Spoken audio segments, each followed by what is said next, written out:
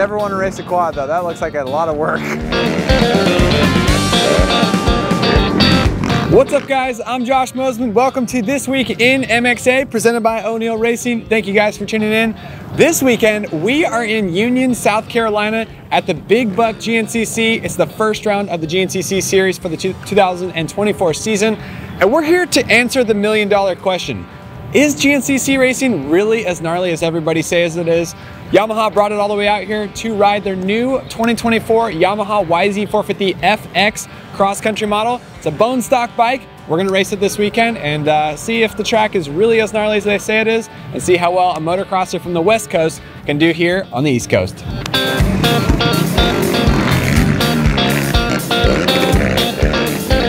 All right, Jesse Ziegler of Cycle News Magazine. Hi everybody. James Lissamore of Dirt Rider Magazine for this weekend. And we are at the, what do we call this, the pro section? This is like the pro hill climb section of the XC1 ATV Pro class today at the Big Buck GNCC. I'm a rookie to this. Yeah. Watching quads on this Saturday is pretty gnarly. Yeah, I gotta give these guys a ton of credit for being able to do what they're doing on those machines. Like, That's pretty. I can't even explain what I'm saying right now.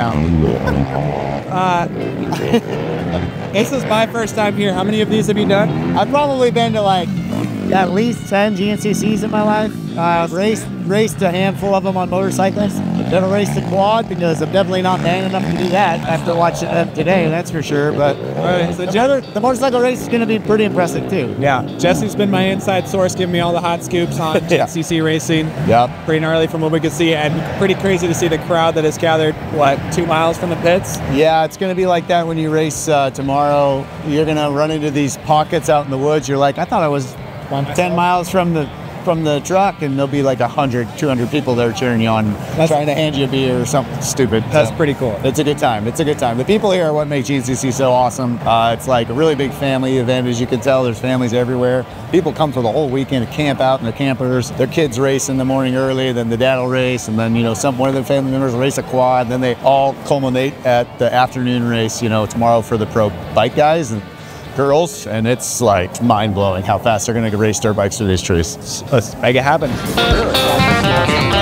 Zach Heron here at the finish line. I was told that when I come around the finish line, the time will show what position I'm in. What else does it show, and how does it work? Absolutely. So yeah, pretty simple. You come across the line, you'll hear the nice beep. You'll go past the finish line around this next corner, and you get an idea. It gives you your lap position. It gives you the distance between yourself and the rider in your class in front of you. So that doesn't necessarily mean the rider you see, but the next guy that you want to pass in front of you. A lot of riders tell me straight up they don't look at it, but usually those guys are in the top 3. So if you're further back in the pack, it gives you an idea where you're at in your class, because a lot of times, a couple hundred bikes out there in the 10 a.m. class, it's hard to tell. So yeah, position, your number, and then your gap between the rider between you and the rider in front of you. All right, so I'm in the 10 a.m. moto. I'm in the A Sportsman class. That goes behind the pro women, right? Is that second on the row? Yeah, that's correct, but I also know you got some serious skills on a motorcycle, so you might not be seeing any gap between anybody. It might be the gap behind you, but yeah, you'll be racing against the WXCs, but don't worry, the ladies are going to give you a run for the money. I hope so. It's gonna be wild. I've never done a race in the trees like this.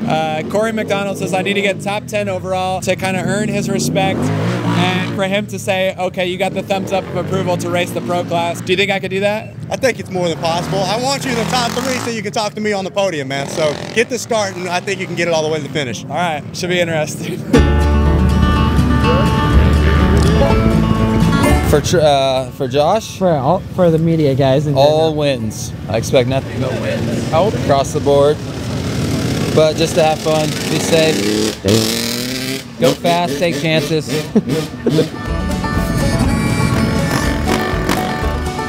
Well, we're trying for a top 10 overall today. And if he does that, then that's just going to push him right into where we're going to throw him in the 3-hour race the next one he shows up. And where he really will feel a real-life GNCC experience then. So I don't know how he's going to do today. I know he's a good rider on the West Coast and moto and everything, so we'll see how he does in the East Coast and the ruts and the mud and the roots and all the rocks and all that good stuff. I think the biggest struggle he's going to have is with the lap riders, and in GNCCs you'll take a line, and then the next time around you think you have a good line choice, and there'll be like 2 or 3 lap riders either stuck in it parked in it or just holding you up, so you're gonna have to take a different way. And sometimes it works well, and sometimes it doesn't work well at all. Well, 450? 450 stock. Right now the button's on the right. Do we need to move it? Well, that's what all the racers do. They put it on the left side. Okay. Notice all the race bikes. Yep. Your biggest thing is the reason why we put it on the left side is because our guys will open the throttle just a tiny bit, and what it does is it's like a sweet spot you find, and it really makes the bike fire fast. Yeah. You give it too much though, cool. All right. I need to do some practice in the parking lot. Yeah. All right, guys. Liam Draper, he's the defending champion in the XC2 class. Me in this 10 a.m. moto. What's your best recommendation for a motocross guy from the West Coast? Man, I don't hit those trees. They ain't gonna move. Yeah. But no, I think it'll be good. It's pretty wide out there. The track's not too rough just yet. Plenty of tree roots, but I think the lines will open up now. Cool. After this 8 a.m. race, it's kind of one line right now from the quads yesterday. Yeah. So there'll be plenty of lines. Cool. All right. Well, good luck. Thank you. You too. In 1973, I was riding my Schwinn bicycle, and I went to Adams Grocery Store in Waterloo, Iowa, and I picked up the first issue of Motocross Action right off the shelf. Pretty awesome. Still own it and still get them. That's awesome. Yep. And still own that first. I don't think I've ever seen a first issue, so that's Yep. cool. Covers off it, but I still got it. Nice. Yeah, That's cool. Well, So, man, what's your yep. name? Scott Eckerman. How do you think I'll do today? Well, I'm looking around here, and you're fighting against Dark Side, but no, you're going to win, seriously. I've seen between you and your brother's skill, I'm sure it's hereditary in the family, so between you and your brother's skill, no, you'll win. All right. It's a game. You better win. I better, I guess. Set, All right, set the pressure- bar. Thanks. pressure's on. Take care. Thank you. I have to beat Claudia. She's our biggest competition at Racer X. Like, I'm not really sure. She's a 60-year-old woman who just clowns on everyone. And I gotta get her. To survive, not crash more than 3 times, and have a nice shot of Jaeger at the end of the day. I definitely gonna have fun. I'm gonna find a nice shady tree somewhere and kind of lay there for about 2 hours and then come in strong.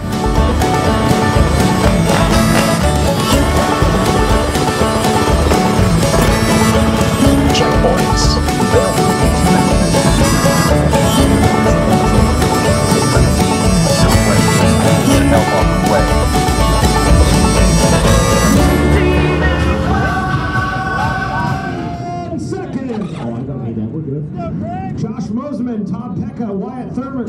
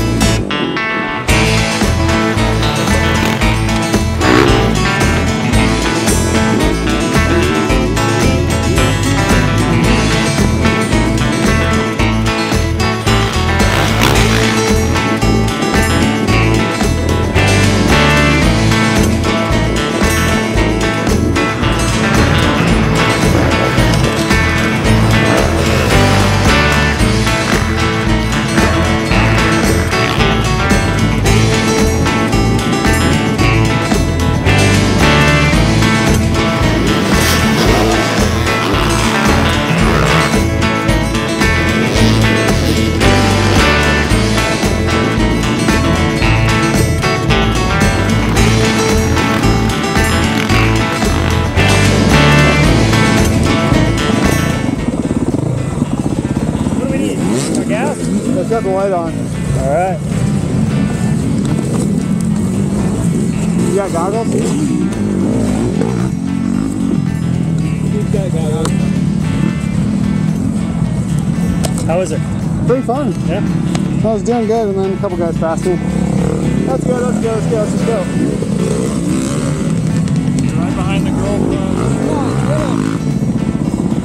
You're clear right now.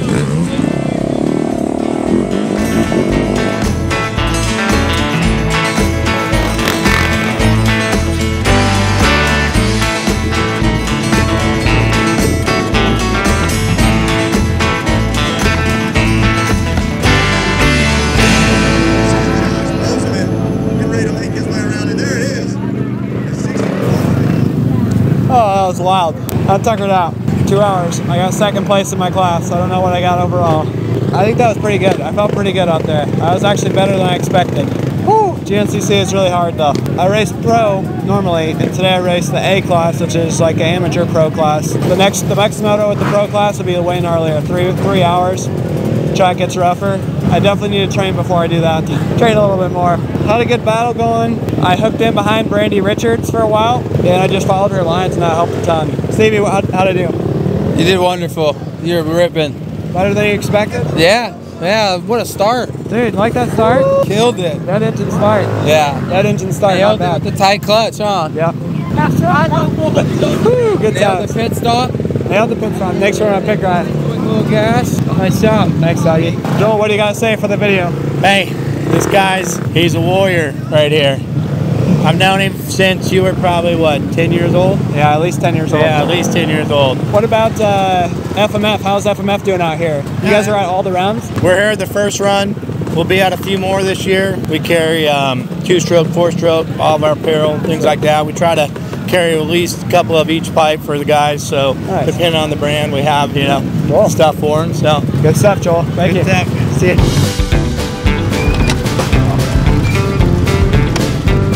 Claudia got me. Why? What'd you do to the bike, dude? What didn't I do to the bike? The bike did me. I don't know how I did that last lap, to be honest. Back pain, all the back pain. Oh. How you feeling? Oh, very tough. But very fun. Yeah. Yeah. Good time? Good time. A very good experience for me. Yes, not so bad, but the back pain. Monkeys never crap. You had too many bananas. I went really slow, but I was happy. I was just mostly disappointed that I wasn't in top form when Josh frickin' lapped me. I'd have been a lot happier if I was styling and actually had to stop for him and wave him past because he couldn't get by me, but that wasn't how it went. Oh. No, I was watching him out there. I heard before, see if he's ready for 3 hours. I think he can do the 3 hours. I think he needs to get on a 250 and try some XC2 racing. XC2? No, he looks smooth. Like normally you see a moto guy, sometimes they get the roots in the rocks, they kind of start looking like a fish out of water, but he was soaking that stuff up good. How much gnarlier is the track going to be for those guys though? I mean, your last lap is what they're going to start on. Is what they're going to start on, but it's going to get more G-outs, more holes, more roots exposure, but you'll see these XC1 guys, they'll kind of try to find the lines around those or whatever and not stay in that main line. All right, so the question we're asking, is GNCC as gnarly as people say it is? I'm going to say yes. But I also surprised myself that I did as good as, let's see. I surprised myself that I rode as good as I did, and I didn't get as tired as I thought I would have.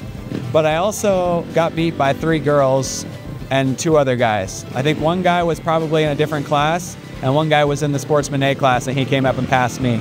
But my strategy for the whole race was obviously get a good start, because that's where you pass the most guys. You don't get caught behind people as much. And then I caught up to Brandy Richards, and then once I caught her, she picked up the pace and started going faster. But it was awesome because I stayed behind her for like a lap and a half, and it was like road biking where you're just drafting somebody. I was just drafting her, not wind-wise, but following her lines. And that helped me, find the smooth lines, but also not have to think. Because the biggest part about GNCC is thinking about which line choice you're going to get. and thinking about where you're going to go. And with her, she would let the lappers know who we're coming, and then I would rev too. This 450 is so loud from Yamaha, but yeah, it was good. So I also had to pit, and I think, you know, obviously some of the other guys had bigger tanks, so that would have helped if I didn't have to pit, but still super fun. Thank you, Yamaha, for letting me ride the YZ450FX, and this thing handled amazing, but I might be better off on a 250, or I got to train more if I want to ride this thing harder and faster. What do you think, Corey? Did I earn your stripes, earn the respect? You did. What was it, 6 overall? I think so. And what place in class? Second in class. That's awesome. Yeah, I know in the beginning, like, you were ripping and you were smooth. I was like, man, he's looking at making that stock bike look awesome out there. And towards the end, I saw a Honda guy creeping up a little bit, and I think what he had is the advantage, just that second half, knowing all the lap riders. Yeah, lap riders are one of the biggest struggles in the morning. It's unpredictable what happens. Sometimes they'll like give you a hand signal to pass, but then that's where they're actually going. They'll turn into you. Yeah. So yeah, that second half gets a little bit different, but now it's time to bump you up. XC2 or XC1? Hey man, how can you ride a 250?